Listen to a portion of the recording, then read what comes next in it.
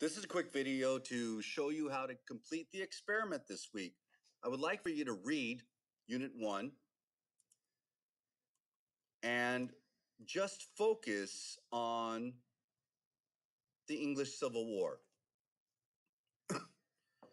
And what I want you to do is create a very simple timeline. There aren't a lot of dates here um, of what occurred during this event. And in order to do this, I want to use the tool of Padlet. So I'm going to click on a new tab, go to Padlet, and I'm going to log in. And here I go. I was automatically there. I will make a new Padlet. And Padlet is so nice to give us a timeline. I'm going to select, and I'm going to type in English Civil War.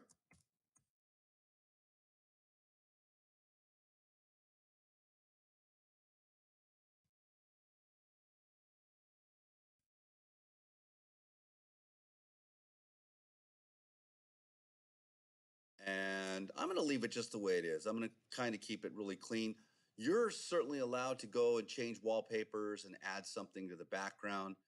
I just want to go to next and begin starting my post. So I'm going to read really quickly here that my first date is the Magna Carta in 1215. The Magna Carta in 1215. So that'll be my first date that I put into my Padlet. And I'll click boom.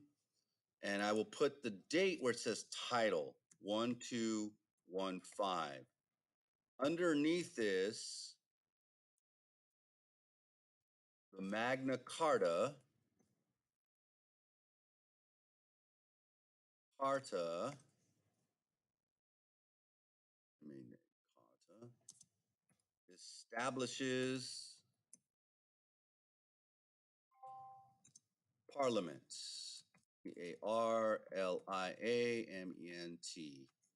Boom. And then I want to go ahead and add a picture, not from my photo booth. Close that. I want to search the web for a picture.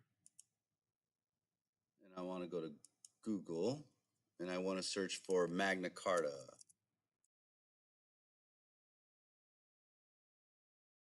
And actually, there's a picture of it came up right here. So I'm going to go ahead and select that and drag. No, it doesn't drag. I'm going to select that and it goes there. And it took over everything, but it's inside of there. And I have my first time, and I have a picture of the Magna Carta, the actual real Magna Carta there. The next thing I want to do is come back here to the corner and put in a new submission on my timeline, go and find the next date.